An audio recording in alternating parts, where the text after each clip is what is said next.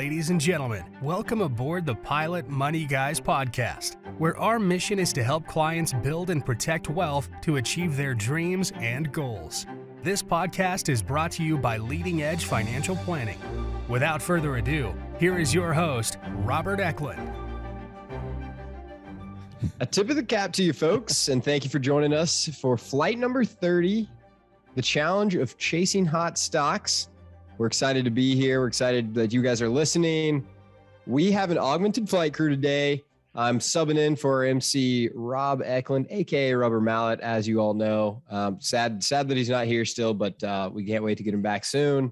He's probably living it up at the beach. I'm joined as always by certified financial planner Charlie Mattingly, aka the Godfather. Welcome, Godfather. Thank you, sir. Thank you. Good to have you again.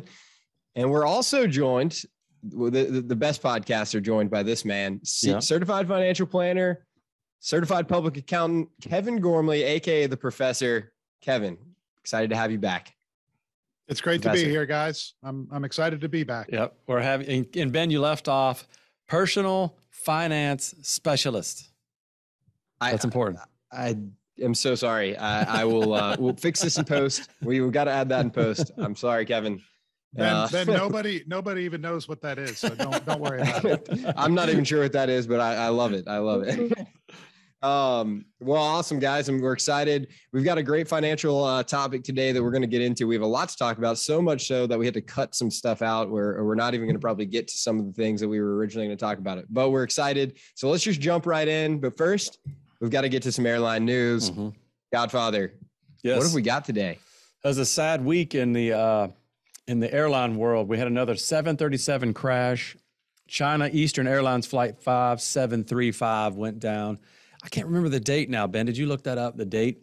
I believe it was Monday, I believe, that we got the that's right. The notification. 'Cause I remember waking up Monday and looking at that on my news as soon as I woke up. But so Flight 5735 went down without an emergency radio call from pilots slamming into a forested hillside about 100 miles from its destination, according to the Civil Aviation Administration of China. There were 132 souls on board, and nobody survived that one. They basically went down, nose first, vertically, complete vertical dive is how that went down. Yeah, just awful. Kevin, you were saying, talking about it on Monday, but gosh, that's just terrible. Hearts go out to everybody. I saw they had a search party, about 5,000 people, trying to find, any remnants really of the plane or anything they can figure out about what happened. Charlie, we were talking too before this that they had found pieces of the plane about 6 miles away, which sounds like that indicates it may have already torn up a little bit before impacting the ground. Yeah. So what we know now, or what the news has reported, is it was in a steep dive. In fact, when I started reading it Monday morning, I kind of did the math, because they said it went from about 30,000 feet to about 10,000 feet in like 2 minutes. You can quickly do the math and go, that's about 10,000 feet a minute. And there are other sections of that descent, maybe from 10,000 to impact, where it was even more so, more like along the lines of 15,000 feet a minute. So just to give everyone a perspective on airline descent rates, your standard descent rate when you're just, flying into Chicago, you have to have a minimum of 1,000 feet a minute. That's the usual descent rate, 1,000 feet a minute. Sometimes they might ask you to hurry it up down. Hey, hurry down and give us 2,000 feet a minute. If you're really late to get down for whatever reason, sometimes they hold you high for traffic, then you might get to 3,000 to 4,000 feet a minute, and passengers might start to notice maybe 4,000 feet a minute, especially if you went there abruptly. But 10,000 to 20,000 feet a minute is just insane in an airliner. It's not built for that. It doesn't have the structural, strength to withstand that. So that's probably what was happening. As it was going nose down that steep, it probably started to approach supersonic speeds. That happened in, 97, Ben, that Indonesian 737, that was a suicide murder. They were almost supersonic straight down. So in this case, they think because of the structural integrity, parts of the airplane start coming off when you're going that fast. It's just not meant to fly that fast. So we don't know if that means it was, came apart and then it went down, or as it's going down, it's kind of coming apart. And I could probably believe the latter. Charlie, I know that we don't conjecture about what happened, Yeah. And I've not heard much conjecture, but I just ask you this for us non-pilots. What are the things that probably didn't happen? I mean, the pilots did not communicate. So that means it was just a sudden issue. Yeah. Is that right? Yeah, that's a great question. Usually aircraft accidents happen around takeoff or landing. That's where the most common is, because you're closest to the ground, you end up stalling, and you just don't have time to recover. This one, though, is very different in that it was straight nose down. So Air France had a crash years ago where they stalled in a storm because pilots lost awareness of their attitude, the airplane's attitude, whether it was down, straight up. They got very confused, but it stalled at that altitude, probably a higher altitude, but it fell like a leaf straight down. And again, this one fell nose down, and no pilot contact during this thing is kind of leads you to believe, like, man, I just can't even imagine what else it would be, except, again, Indonesia Air had a similar thing where it was a pilot murder/suicide. And I haven't seen any of that conjecture in the news yet. Not that I know of, but I just, I don't know. There's not many things that could cause an airplane to physically point down like that. Yeah. And I saw they recovered the flight voice recorder in the last couple day or two, or at least that's what has been reported. They're still looking for the flight data recorder, I believe is what we saw. But hopefully we'll get more info. Hopefully they can find the flight data recorder and get more info out soon. I know kind of the world's watching this right now and wondering what the heck's going on. They actually grounded the entire fleet of 737-800s in China. They were actually one of the first ones to ground all the Maxes, actually, back in when the Max stuff was going on. But they also have the largest supply of 737-800s. I think, from my understanding, it might be their most popular plane, commercial plane that they have. So it's going to have a major impact on flights there in China. Obviously, it's terrible news. So let's move on though to something maybe a little bit more fun. Stagflation. Yeah. That's a great transition. Yeah. I had no real other way to do it except rip the Band-Aid off. Right. I know everyone's been, after that, they all want to hear about economics. First of all, what is stagflation? Investopedia defines stagflation as an environment characterized by slow economic growth, so GDP, and relatively high unemployment, which is at the same time accompanied by rising prices, i.e. inflation. So slow economic growth and high unemployment, which also is accompanied by rising prices. So just to set up that environment, the economy's not growing, people are losing their jobs, or at least there's not much job growth going on. At the same time, inflation is pricing you out of being able to buy anything. So that's the real worry there. But before I add any more economics to that, what do you guys think? I don't know much about stagflation. It's all right. The last time this happened was the 70s. Right. I think it was the early 70s, and it was pretty ugly, but we haven't seen it since. I'm not sure that the consensus now is that we're headed that way. I think from what I've read, is that we probably will not experience stagflation. But it's interesting because it starts to be, you start seeing some headlines and people start to chatter about it a little bit. But from what I've gathered and looked at, it looks like the chances are that we're not going to go in that direction, although anything is possible. Who knows what the future holds for us. Yeah, guys, in my lifetime, they've used the word stagflation in the news, I'll say thousands of times. And it's one of those words that creates a visceral reaction and makes you want to click on it. Back in the 70s, I think there was some stagflation, but Ben, you might know better than me. I think there's been stagflation in some developing countries over the years, where you have the currency falling, by half, and then so goods outside become much more expensive. And I think that's more common for stagflation, although I don't even have a minor in economics, so I'm not sure for sure about that. As you said, it's been a headline topic. And I even saw in December of 2021, it was like one of the top searched Google words was stagflation. It was like one of the most highly searched Google term. So I thought that was interesting. Everyone sees the headline, start searching. Did you search it, Kevin? Yeah. I searched it again because somebody asked me about it, and I didn't know what it meant. I kind of knew what it meant, but I wanted to see what the definition was. So Ben, I do have a comment here with a number of our clients calling and saying, I'm worried about a recession. I'm worried about inflation. And the issue with a recession and inflation, usually when you have a recession, people stop spending as much. Therefore, prices come down.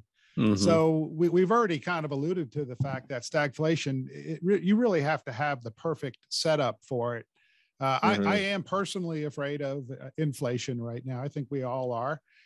There's a possibility there could be a recession. I mean, mortgage rates have gone up. Other rates have gone up a lot. We don't see it yet, but having both of those at the same time, boy, I sure hope that we don't have the environment right now to have both of those at the same time. I don't see it. We're having economic growth, which is a good thing. The unemployment rate is down to about 3.8% as of February 2022. And so, we're not seeing super high unemployment rate. I will throw a contrarian comment in there in that the labor force participation rate, which measures how many people are actually actively searching for jobs, is still quite a bit lower than it was pre-pandemic levels.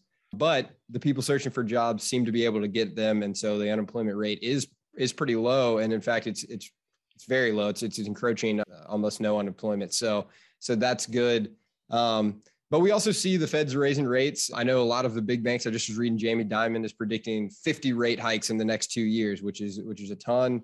But there is serious concerns that some of these rate hikes may lead to some recessionary type environments. I don't know if you guys have any thoughts on that.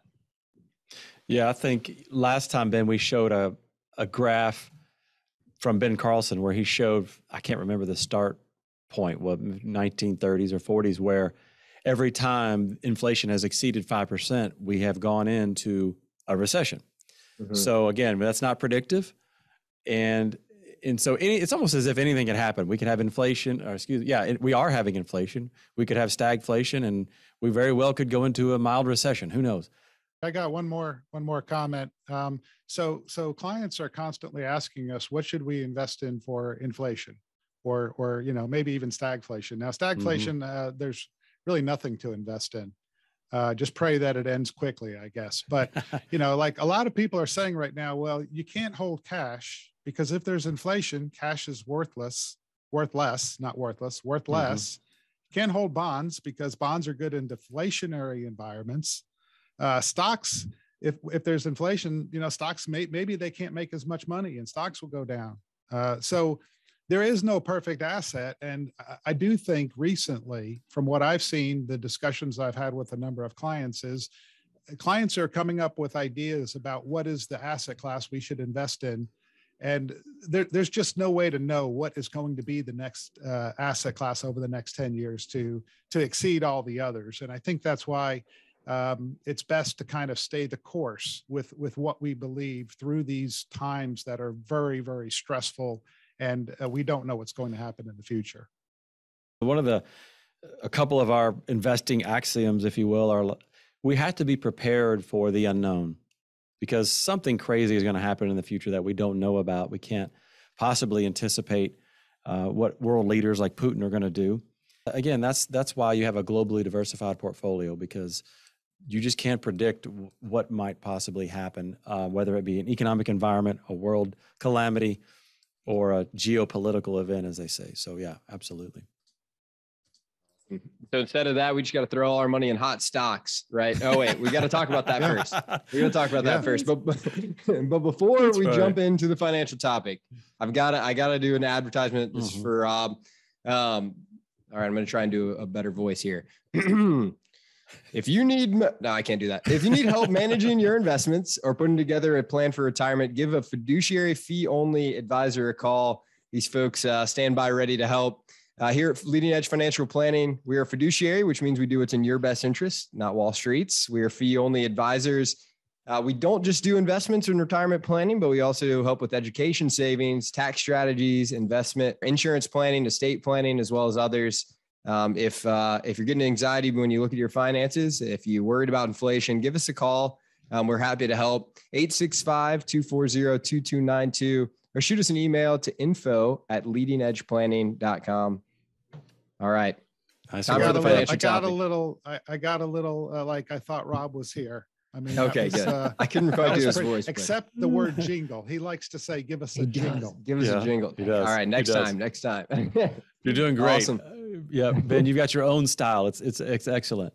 But we'll get Rob back probably next week. It just so happened that Rob goes on vacation and we decide to knock out 3 or 4 podcasts. So anyway, he'll be back next time. So you're right, Ben. Let's talk about that suggestion that you had. Yeah. Just buy the most recent highest flying, highest performing ETF, mutual fund, stock, whatever it may be. Why don't we just do that? What do you think? I gotta admit, before I knew anything really about investing, when I started my first 401k, I looked through what did best the year before and just bought those funds. And I thought I was a genius. Yeah. And it didn't work out very well at all. So it seems like it's actually the opposite. You might do better if you do the opposite, pick the poorest performing investment fund, whatever, and you've probably got just as good a chance or better as performing better the next year. Obviously, we do take the long-term approach. We're not out to pick the highest flying thing. There's one saying that people say, don't invest through the rearview mirror. And that is strictly picking your investments based off of past performance.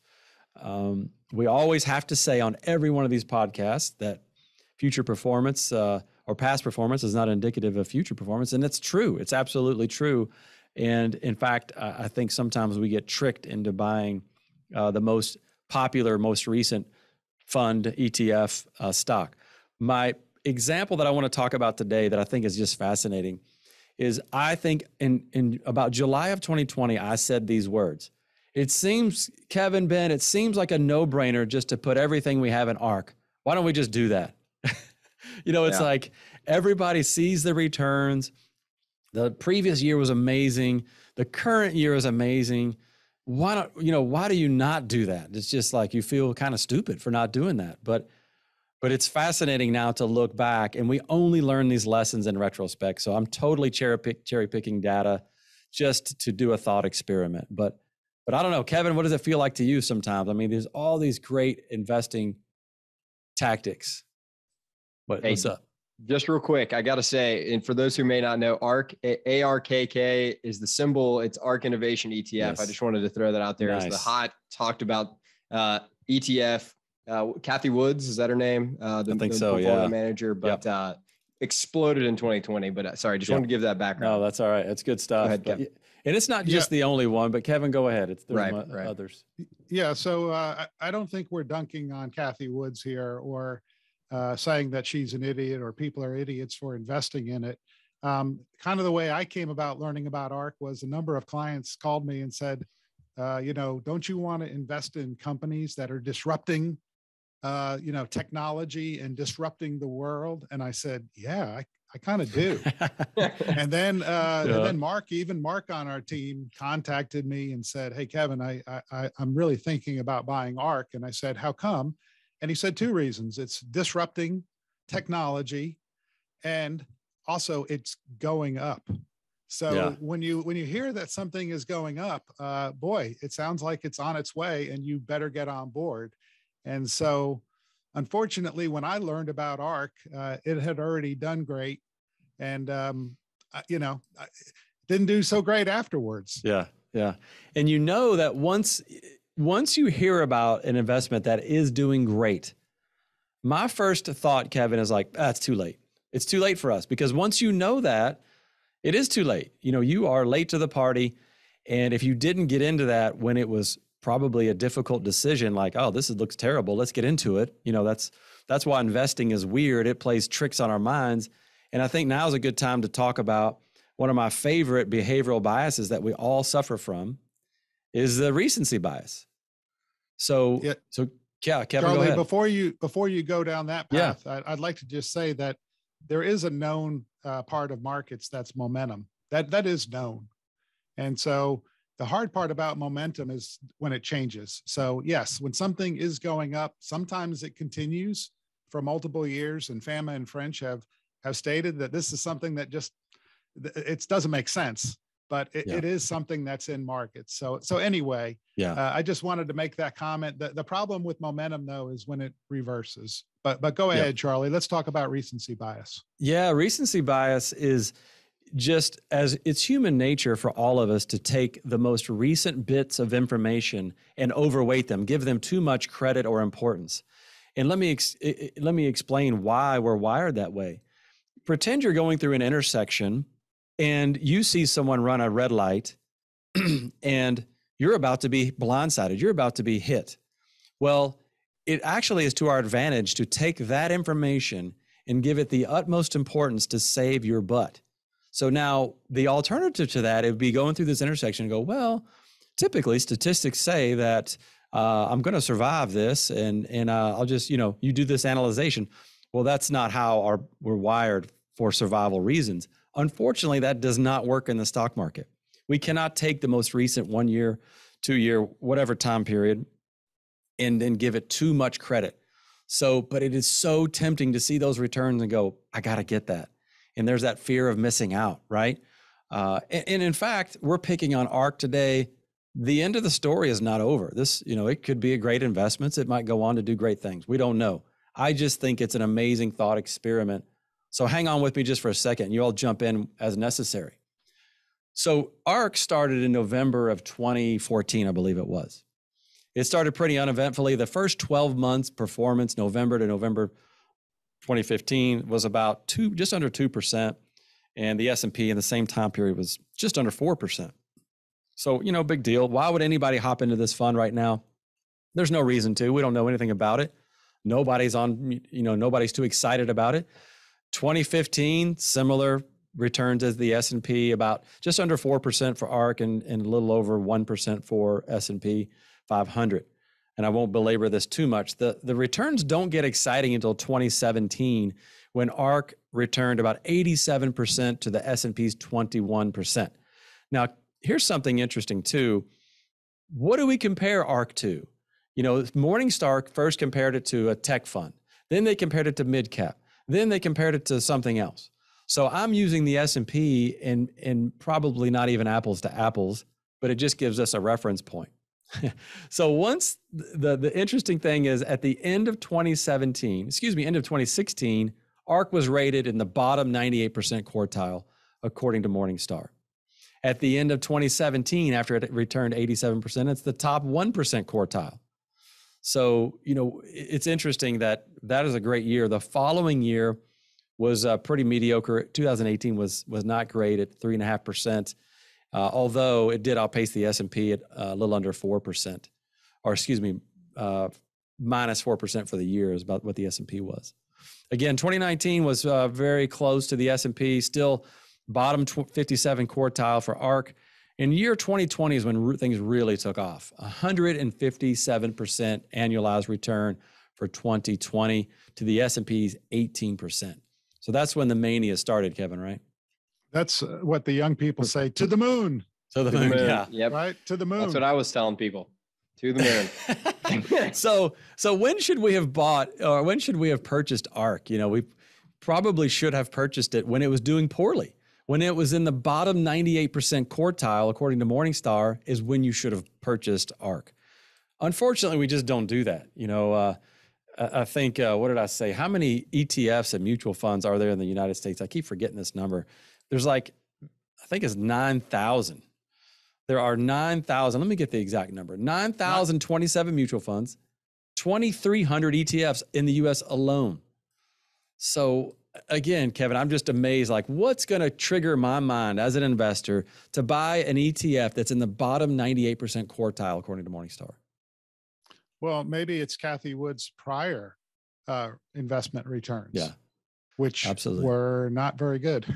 I didn't know. I didn't study Cathie Wood's that much. They were pretty average. Yeah.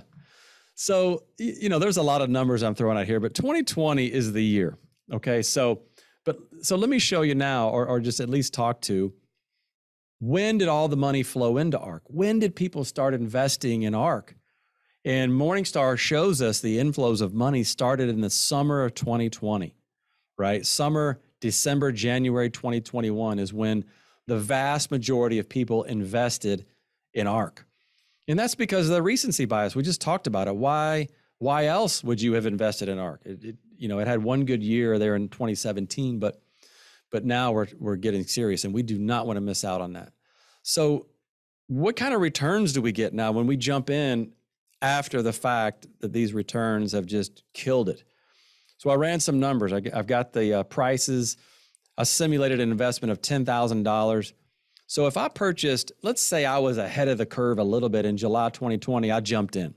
With my $10,000. That was just before the buying spree, the spending spree started on ARK. So July 2020, I invest $10,000 in ARK. As of March 1st, 2022, I end up with $7,000. That's currently right now. Well, everybody else actually started investing in December 2020 and January 2021. $10,000 invested then would be worth about $4,871 right now. So again, I know I've talked a lot, but I'm just so fascinated at this story of this high-flying stock or ETF, which could be a quality ETF. We're not bagging it. We're just talking about, Kevin, I'm talking about the difference between what we see as a headline, what we see as these annualized returns versus what the investor actually experiences. And it's pretty phenomenal. Yeah, Charlie, the other thing I'll say is that, I do read some of the investor chats, and I kind of enjoy that. It's like a guilty pleasure. And a lot of the people that invest in ARK, they say, hey, it's due to come back. And they're using the terminology reversion to the mean. And so, we as a company strongly believe the investment data that shows that, being patient in investments does pay off in the long run. But what we're talking about here is an actively managed fund that has very few companies and sometimes dumps companies when they do poorly. So this reversion to the mean idea, the companies that were owned a year ago or 2 years ago may not be the companies that are in it next year. And those companies may revert to the mean. So that's the first comment I have. The second comment I have is, if I told you I'm going to start an exchange traded fund and I'm only going to invest in non-profitable companies that have a lot of exciting future, also known as small cap growth, would you want to invest in non-profitable companies? Now Tesla did, during the last few years, did get a profit, and kudos to Musk and the team there. So, they did get a profit, but most of these companies just weren't profitable. And, non-profitable companies don't have a great track record, in investing. Especially the small ones, like you said. Yeah. Yeah. And, and again, I know we're beating up on ARK, but let's just give them a better chance, because this could apply to anything. It could apply to a single stock. It could apply to crypto, Ben's favorite, Dogecoin, or whatever you want to. Now we prefer, let me clarify, we prefer fundamentally sound, profitable companies, but nonetheless, the lessons we learned here, like how could you be successful in ARK? Let's just play the other side of the coin. You should have purchased ARK when it was in the bottom 98 percentile, according to Morningstar, or at the very beginning, and not sold it. Had you done that, invested $10,000 in the fall of 2014, you actually still would be profitable. You'd have about $35,000. But the tough part is nobody really does that. It's just really hard. And again, what reason would you have to invest in that particular ETF at that time? There's no sign, there's no signal, there's no evidence that says invest here. Charlie, as a matter of fact, mutual funds that are in the bottom of mutual fund ratings, Morningstar has showed that they are actually not, they're worse investments typically than ones that do moderate or do well. So the investing, I know you're saying it tongue in cheek, invest it when it was doing terrible, but that's not a signal either. Don't look for the worst performing mutual funds and say, hey, let's start systematically investing in all the worst performing mutual funds. That's not been a winner either. Absolutely. And I'm sorry, Ben, but the Morningstar, the ratings come after the fact. Everything is, rear looking. Now they do have a system that tries to look ahead, but nonetheless, every rating, the star ratings at Morningstar, and again, they're a good company. They have great information, but those are rearward looking. So go ahead, Ben. No, that's actually exactly what I was going to say. I think Morningstar's ratings are something that's extremely popular with investors, with retail investors. And looking at those ratings, I personally have bought funds again back when I was making decisions based on past performance, just based on their Morningstar rating as well. And as you can see, they don't really signal much, really. Yeah. Just to summarize this little segment here before we hand it off to the professor here, is just by the time you hear about this amazing performance, just be careful buying into that, because what we believe is the price that you pay for these things is really important. You could invest if for somehow you knew some company was going to be the greatest company in the world. That's great. But if you buy that at the wrong price, in other words, after, let's say it's been bid up because of popularity, you could possibly never profit from that investment. So in other words, you could have a great investment, you could buy the investment, but if you buy at the wrong price, like most people purchased ARK, as of March 1st, they are not profitable. Most of the people that purchased ARK within the last 5, 6, 7 years. I'll just, before I tee you up, Kevin, I'll just say that we have another article and blog post on most of the topics or most of the points that we've talked about even today on our website. It's called The Envious Investor. So if you want to know more and want to dive into it a little bit more, go to that blog post on our website or go to our YouTube channel, watch Charlie's video, The Envious Investor. Yes, absolutely. Thanks, Ben, for the plug. But Kevin, to set you up, we were talking to some people this week and we were having this old discussion about why don't you guys and girls on the team there believe, or why don't you buy the individual stocks? Why don't you just go out and find the best individual stock and buy that for us? It seems like that's what you should do. So you had a great response, and I'll paraphrase or maybe try to get it right. But you said, hey, over the long term, 57% of these individual equities are outperformed by T-bills. Is that right, Kevin? Yeah, that's exactly right, Charlie. Actually, I misquoted. It's 58%. So I don't know where I got 57, but it was 58%. Yeah. And this is from Bessenbinder et al. They went back to 1926 and looked at the U.S. to 2017. They also went back in developed markets, and they saw, or foreign markets, I should say, and they saw exactly the same trend, where most of the stocks, even in foreign markets, U.S. Treasury bills did better than the majority of stocks. So that has been seen now consistently in the U.S. as well as foreign markets. Yeah, that's incredible. So this guy goes back to 1926 to 2017, and correct me if I'm wrong. He analyzes every single stock in that period. Is that what he did? Yeah, and there's a lot of belief that the early days, 1926, et cetera, there weren't computers, so they are pulling data, from 1926, and they're looking at every stock they can see. This has been replicated.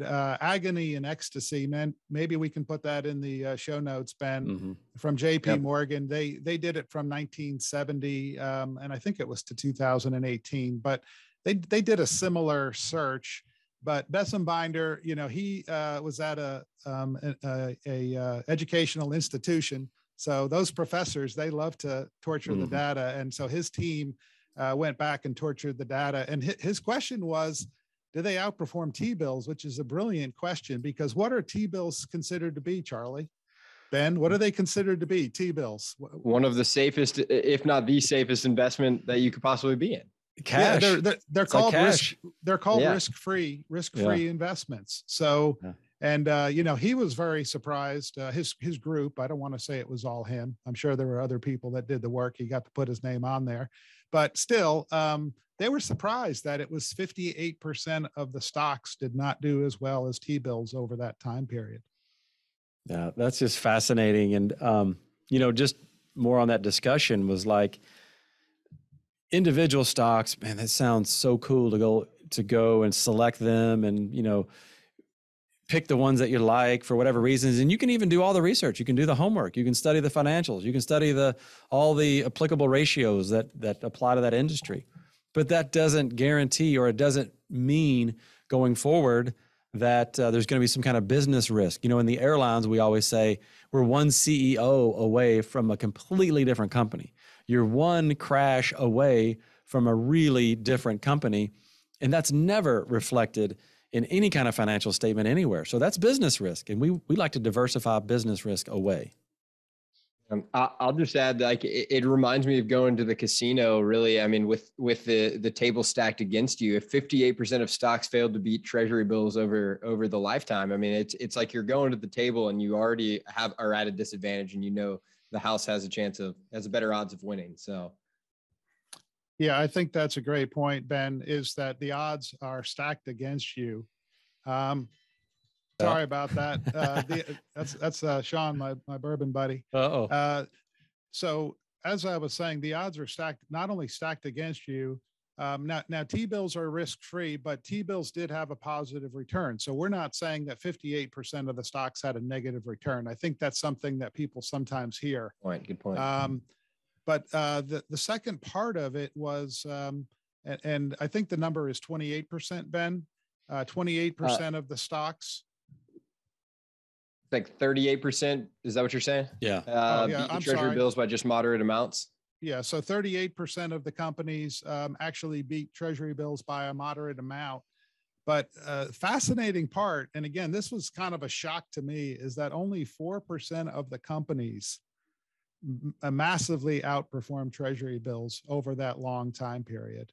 Were you guys surprised at that number of 4%? Yeah, I can't believe it. I mean, it just says 4% of stocks are responsible for boosting the market's overall returns higher than those on treasury bills. That's from 1926 to 2017. And just to clear the air a little bit, we love stocks, we love companies, but we just love lots of them. All over the world, we love thousands of them, different kind of markets.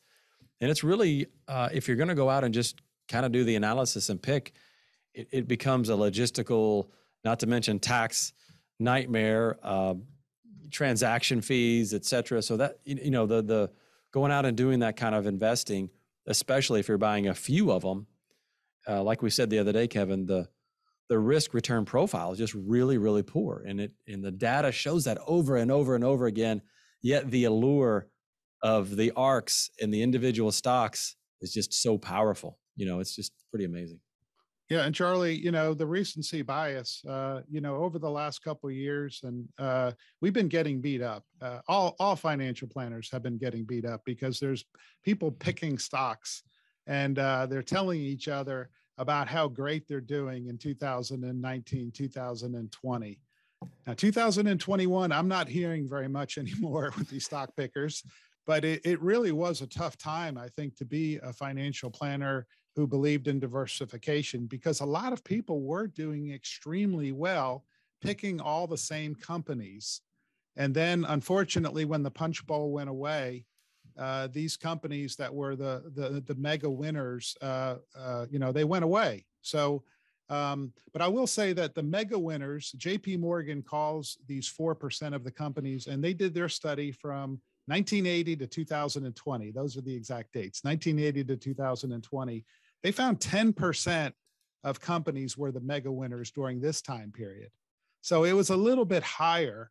They also found that 66% of the companies from 1980 to 2020 had negative returns versus the Russell 3000. So again, 66% of the companies did worse than the index. Wow. What do you think about that? Yeah, you better hope that the ones that you pick are in the 44% and driving those returns. And if not, you're going to miss out on them. You're going to miss out on the gains. And that's what we talk about with owning the winners. You got to own them because those are what are really, there's only a small percentage that are really driving everything. And the statistic just reinforces it. So has anyone been able to just pick the winners? I mean, that is the the comment that we've heard from a number of people is, why don't you just buy the good stocks? Yeah, I can't do it. Yeah. By the way, everyone but Ben probably on this call has tried to just pick the winners. I went through my evolution. That's the one part about getting older that's great, is that you can learn when it comes to investing how little you know about which are going to be the winners. And then when you see something like Betts and Binder that tells you, hey, 58%, then you kind of know that the odds are against you. I mean, even Kramer did better than 58%. Kramer on TV, a lot of financial people make fun of him, but the odds are against you when you're picking stocks. Mm-hmm. It's not Kramer's fault. Betts and Binder says it's just the odds. Yeah. And then determining, how much stock you should, or how much money you should put into each stock, how much stock should you own of each of those companies that you pick, also really will vary your returns as well. And, and to do that with your retirement money, that's a little scary to me. Yeah. Yeah. Ben, it's, just to wrap it up here, I know we're getting close on time, but I know you referenced that envious investor. And I think that's the one where we got a graph. I can't remember the source. It was BlackRock. That's what it was. But it showed how painful diversification is. You never feel like you're winning when you're diversified. In fact, somebody said you feel like you want to throw up because if you own the right things, when times are good, there's going to be something in there you just hate. That's how you know you're properly diversified. It never feels great until you start to widen that lens and you take many years and you go, oh, well, look at that. It did pay off and it does work, but it takes a while. And each year by year, you kind of feel lame sometimes when you're really diversified. It's kind of hard. Yeah. Charlie, so, and I'll ask Ben the question. I like to pick on Ben. Yeah. Ben, if you were going to pick a sector from 1980 to 2020, all the different sectors, community service or communication services, consumer discretionary, et cetera, where would you have invested your money? In which sector would you have invested your money? I got to go with IT, technology. I'm going with energy. Recency bias. Yeah. I'm going with energy. Ooh, that's a good one. Yeah. So Charlie, 84% of the energy companies underperformed the Russell. Over that time period. So you're out. Bad call. Ben, 73% of the tech companies underperformed the Russell 3000. Russell 3000 is a lot like the S&P 500. It's just a really broad based index. So the actual best sector to pick companies in was consumer staples. Only 61% of those companies underperformed. Wow. So here's the bottom line. This is what I now believe, is that it's hard to pick the winners. The winners are this, and then all of a sudden coronavirus comes. Then all of a sudden Ukraine happens. Then all of a sudden this happens. And there's so many things that are coming at us as investors. If we can just stay invested in markets, I think we're doing great, especially because it seems like we get the heck scared out of us very often. Yeah, it is scary to be an investor. Yeah, absolutely. So the final thing I'll say, Betts and Binder said that he originally wanted to call his article Positive Skew, and then he was quickly talked out of it because nobody would read it. So, but the key message around all of this data is that you, as Ben said already, you always want to own the winners. The only way to always own the winners is to own pretty much all. That's the only way. And what ends up happening, this positive skewness, is that a winner can win and go up 16 million%. A loser, what can a loser go down? What's the most that a loser can go down? 100% to zero. So these winners that are mega winners always are dragging the indexes forward. And that's really the reason why, Jack Bogle said it's so hard to beat an index. And it's not just the S&P 500, there's multiple indexes. So we strongly believe in not stock picking, although again, it's so hard. And as Charlie said earlier this week, we all cheat a little when it comes to owning stocks because we still think we're smarter than we are. Yeah, absolutely.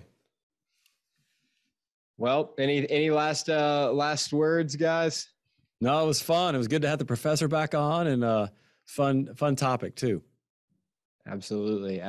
Well, awesome. We have officially arrived then at our final destination. Thank you all for tuning in for Flight 30.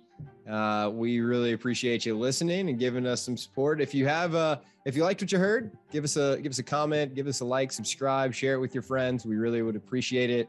If you want to reach out to us, again, just call us at 865-240-2292 or shoot us an email at info@leadingedgeplanning.com. Thank you, Godfather. Thank you, Professor. We're out of here. Thank you for listening to the Pilot Money Guys podcast. It has been our pleasure to share some information with you today. Give us a call to discuss absolutely any investment question you may have. Click on the subscribe button below to be notified when new episodes become available. Visit leadingedgeplanning.com to learn more. Take care. The information covered and posted represents the views and opinions of the guest and does not necessarily represent the views or opinions of Leading Edge Financial Planning, LLC. Leading Edge Financial Planning, LLC, Leading Edge, is a registered investment advisor. Advisory services are only offered to clients or prospective clients where Leading Edge and its representatives are properly licensed or exempt from licensure. The information provided is for educational and informational purposes only and does not constitute investment advice and should not be relied on as such. It should not be considered a solicitation to buy or an offer to sell a security. It does not take into account any investor's particular investment objectives, strategies, tax status, or investment horizon. You should consult your attorney or tax advisor. The views expressed in this commentary are subject to change based on market and other conditions. These documents may contain certain statements that may be deemed forward-thinking statements. Please note that any such statements are not guarantees of any future performance, and actual results or developments may differ materially from those projected. Any projections, market outlooks, or estimates are based upon certain assumptions and should not be construed as indicative of actual events that will occur. Always seek the advice of your financial advisor or other qualified financial service provider with any questions you may have regarding your investment planning.